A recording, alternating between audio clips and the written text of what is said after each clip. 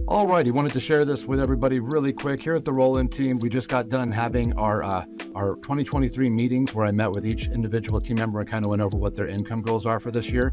I wanted to share what kind of this looks like and how we put some action behind it. So this particular agent, her income commission goal is $200,000. So instead of just saying, hey, I want to make $200,000, we've developed a game plan backed on data as far as getting her there. So for example, what this takes to get $200,000 based off of last year is data would be 28 units roughly sold. Average price point of those units would be roughly around $450,000, which is around the average price point right now in Las Vegas, and closed volume just under 13 million. So that's all well and good, but like, what can we do to get there? Well, I can show you. We can break it down.